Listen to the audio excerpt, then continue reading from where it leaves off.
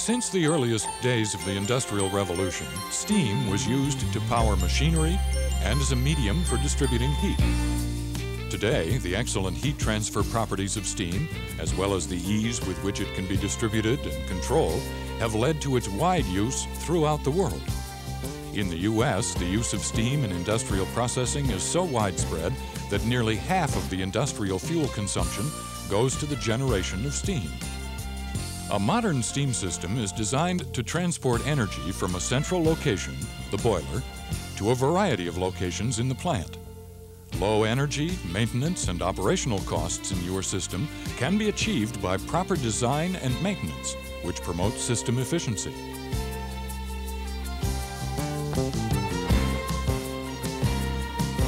Steam systems consist of four basic components: the boiler, the distribution piping, the heat exchange or process equipment, and the condensate return.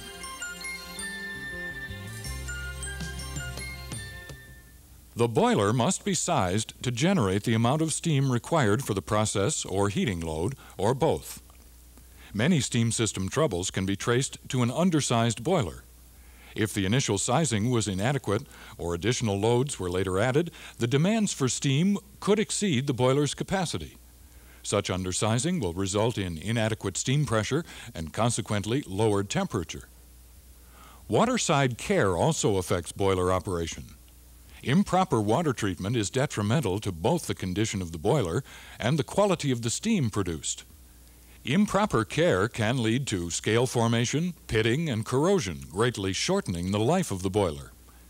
Have your boiler inspected at least once a year. If problems are evident, consult a competent feedwater treatment company.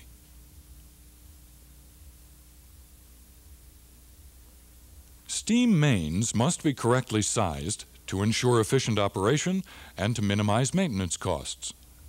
The size of the steam main piping is determined by the allowable pressure drop and velocity for a specific pressure.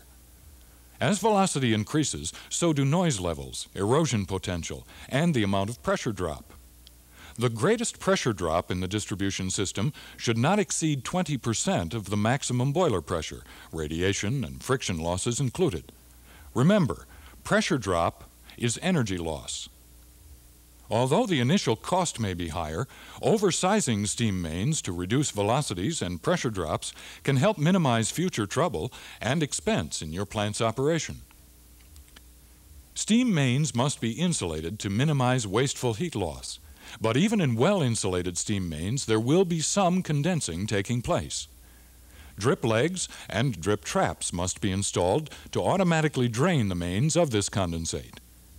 Drip legs divert the condensate from the fast-moving steam in the mains. They also provide a pressure differential during startup, enabling the trap to discharge the condensate to a gravity return. Drip legs should be the same size as the steam mains on pipe sizes up to 4 inches in diameter. Above 4 inches, they should be at least 1/2 the size of the main, but never less than 4 inches. The depth should be at least 1 1/2 times the diameter of the main, but never less than 10 inches. Steam mains should be dripped every 300 to 500 feet. Also, install drip traps immediately ahead of risers, expansion loops, pressure-reducing valves and temperature regulators, at the end of steam mains, and on long runs of branch lines. Select a trap based on the calculated condensate load, not on the pipe connection size. Other considerations in trap selection are normal steam pressure, fluctuations in pressure, ambient temperatures, and the likelihood of dirt in the system. Use a 2-to-1 safety factor for drip traps between the boiler and the end of the main. Use a 3-to-1 safety factor for the trap at the end of the main and for traps ahead of shutoff valves, pressure-reducing valves, and temperature control valves. Branch piping or runouts from the steam main should always be taken from the top of the main. Runouts of less than 10 feet can be pitched up from the main at 1/2 inch per foot and do not require a drip trap ahead of a PRV or control valve.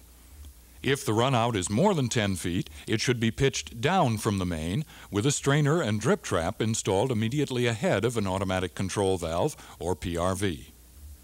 One practical recommendation is to install the drip trap on the blowdown connection of the strainer ahead of the valve. This arrangement will automatically blow down the strainer while providing the necessary drainage of condensate. It also prevents condensate from accumulating in the strainer.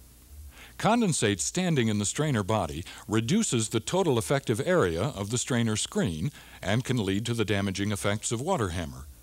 Inverted bucket traps work best for this type of service due to their ability to handle dirt.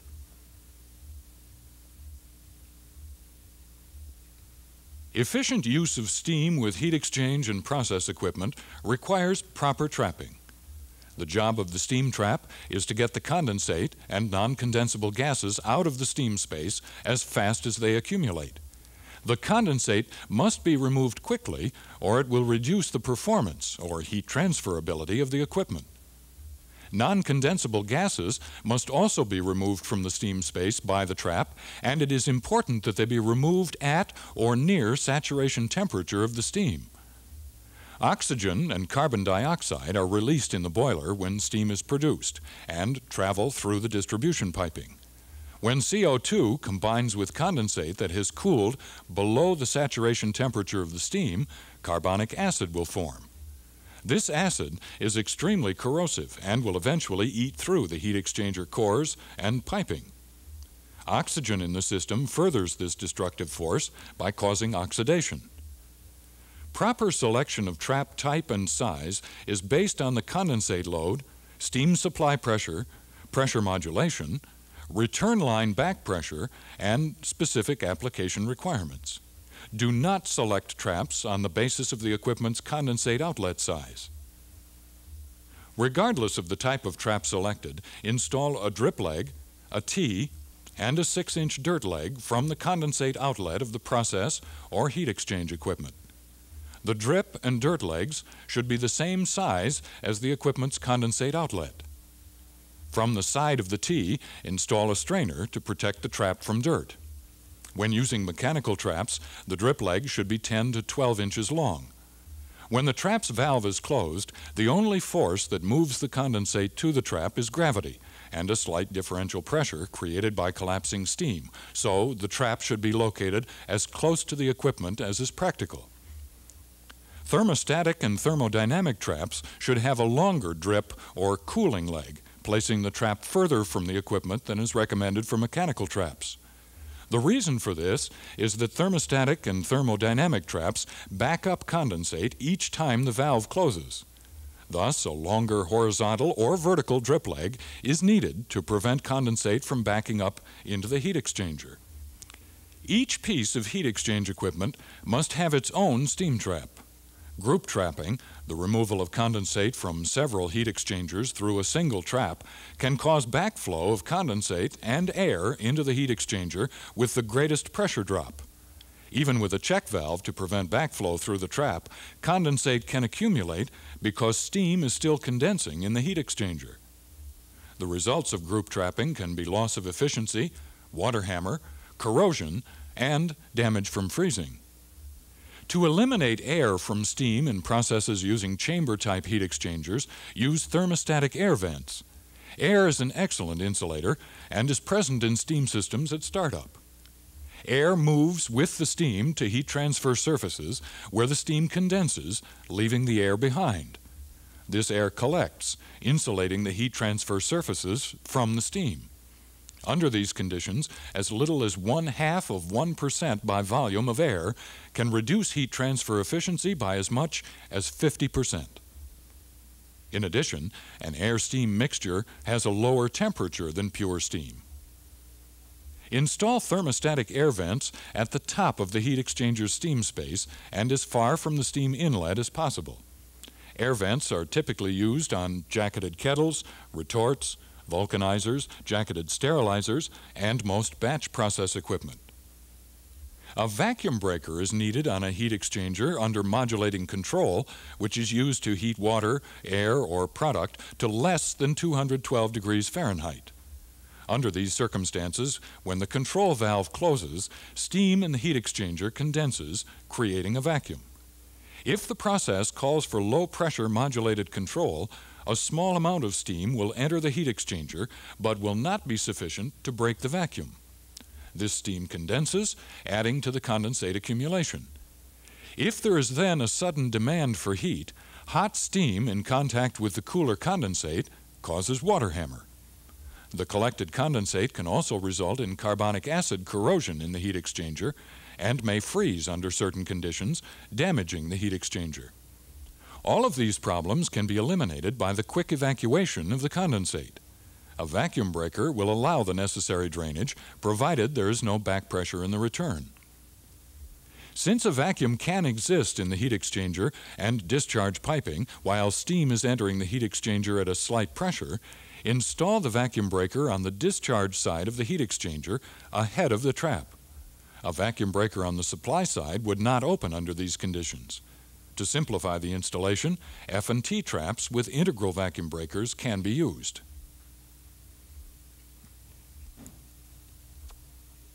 Ideally, condensate should flow from the steam trap by gravity to a receiver.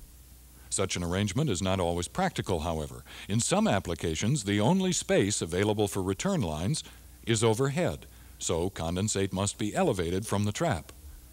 The force to elevate condensate is provided by the differential pressure across the trap. Since each 2 feet of lift reduces this differential pressure by 1 pound, be sure there is adequate pressure both to elevate the condensate and to maintain adequate trap capacity. When elevating condensate, use a check valve either immediately downstream of the trap or integral to the trap. This prevents backflow of condensate into the heat exchanger when the control valve closes. Heat exchangers under modulated steam supply may not always have sufficient pressure to lift condensate to overhead returns. For these applications, a safety drain trap is required. A safety drain is an auxiliary trap with its inlet above the primary trap inlet. If there is insufficient pressure, the condensate backs up, rising until it enters the safety trap, where it is wasted to an open drain. When there is adequate pressure to elevate the condensate, the safety trap is bypassed. Return lines must be adequately sized. Hot condensate discharging into the lower pressure of the return line produces flash steam. Return lines must be sized to handle this mixture of condensate and steam. If return lines are too small, high back pressures and excessive velocities will result. Excessive back pressure affects the operation of thermodynamic traps and reduces the differential pressure across all types of traps, thus reducing their capacity. High velocities in return lines increase the likelihood of differential shock and erosion. Keep discharge lines as short and straight as is practical. Assuming the trap to be properly sized for the application, use pipe the same size as the trap connection. If pressures to the trap are very low, increase the discharge line 1 pipe size. The return main must be sloped in the direction of flow at least 1/4 inch per 10 feet. Trap discharge lines must enter return lines at the top. Avoid discharging low and high pressure returns into the same return main. High pressure lines release high temperature condensate. If this condensate combines with lower temperature, low pressure trap discharges, water hammer can occur. When discharge lines must dip, such as passing under a doorway, avoid air binding by piping a smaller parallel line over the doorway. Condensate receivers and their vents must be properly sized to minimize back pressure in the system. The vent should be the same size or 1 size larger than the condensate line into the receiver. Condensate pumps must have the correct NPSH to ensure the efficient return of hot condensate to the boiler. Freeze-prone environments present their own special set of problems. A thorough discussion of these problems and recommended solutions is contained in the Armstrong video program, Guidelines for Freeze Prevention. To view this informative program, talk to your Armstrong representative. The Armstrong Manual M101, titled Steam Conservation Guidelines for Condensate Drainage, is an extremely valuable reference book. It contains the guidelines outlined in this program and many others as well. Your facility's steam system is one of your most important tools. it makes sense to see that it operates as efficiently as possible. By following the guidelines we've outlined, you can hold energy, maintenance, and operational costs to a minimum and enjoy the benefits of an efficient, dependable system.